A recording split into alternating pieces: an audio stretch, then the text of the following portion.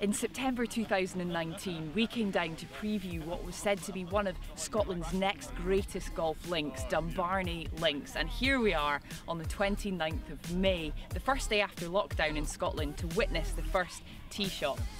And it's Malcolm Campbell who's going to hit that shot, and what a cracking day he's got for it. Clive Clark and his wife Linda send our very best wishes. They're devastated not to be here, obviously. We want to get this golf course officially open, so Malcolm Campbell, would you please do us the honour? Thank you. Hey! Well, that's it. Golf is back on the cards here in Scotland, and there's really no better place to start than the brand new golf course in the East Neuk of Fife, Dumbarnie Links. How good does it feel to finally have golf in play here at Dumbarnie? Awesome. It feels like, I don't know, it feels like a legal drug I've been on or something. Just buzzing. How did it feel having to postpone the original opening date, which was in May?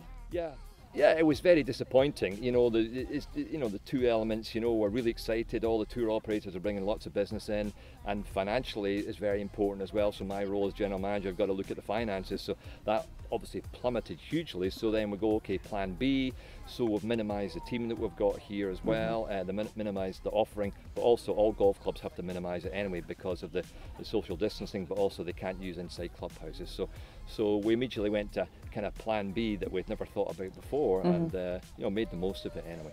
Tell me a little bit about the clubhouse while you mention it, because I know last time I was here there wasn't anything there at all, and it's shot up, but it doesn't look like it's quite ready. When is it opening? When they actually do get back against social distancing, there was a team of 45 doing a great job in there. We were comfortably going to be ready for you know, early May. We're going to get in there and get everything looking pretty in the golf shop and getting the restaurant looking beautiful start. So if we say, you know, middle of June, 100 days from there, it could be looking at September even, you know, to get it finished, which is really disappointing, but that's just the way it is. You know? Yeah, in terms of obviously an area that's already quite saturated in links golf, yes. What does Dumbarnie offer as an experience compared to those? Yeah, I think it's a completely different experience. The size of plot of land that we have here, the footprint, 345 acres is massive. Most golf courses are maybe 120, 150 acres at the most. So the views we have, we start inland about 3/4 of a mile, and so we've got 6 holes playing directly toward the water, which is quite unusual.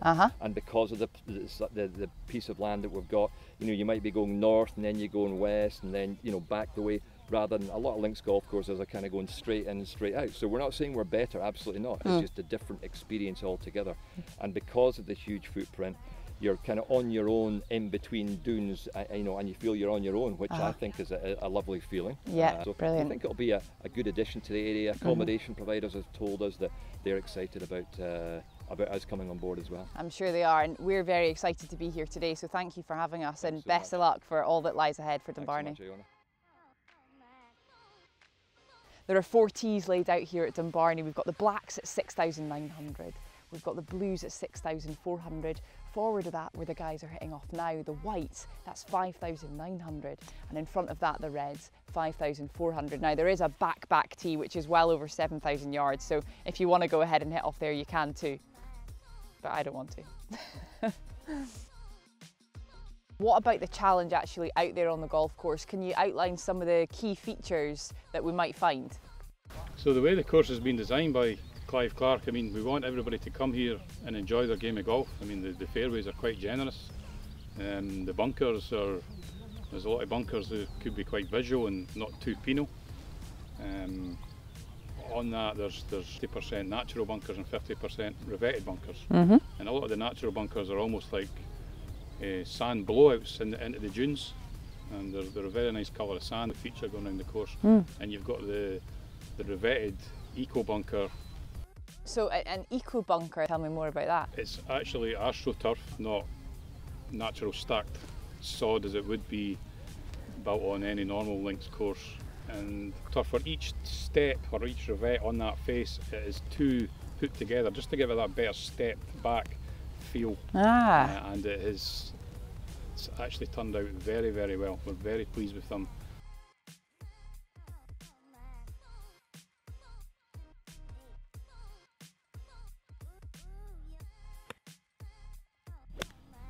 Now, it's the first day of golf back in Scotland since lockdown, so there's a few ropey shots on the range, but huge smiles on everyone's faces.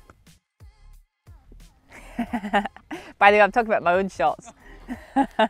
If Dumbarnie did have a signature hole, then it might just be this one, the 8th, par 3 downhill with 4 rather daunting bunkers that surround the green. So it's a tricky little hole, but a perfect example of some of the scenery that you can expect to enjoy here at the course. If you look closely at the face of this bunker, you can see a perfect example of some of that eco-bunkering that Graham was telling us about. Layers of AstroTurf built up around the face, and, well, it doesn't make it any easier in an already difficult part of the game.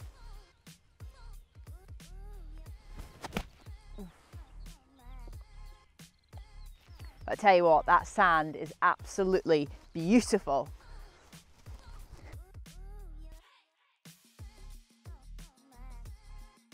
Clive Clark, who designed this golf course, wanted it to be an enjoyable experience. So whether you've got a low, mid or a high handicap, you can expect just that. So it might be the newest addition to an already strong lineup of links golf courses here in the East Neuk of Fife, but we believe this is a world-class golfing experience not to be missed.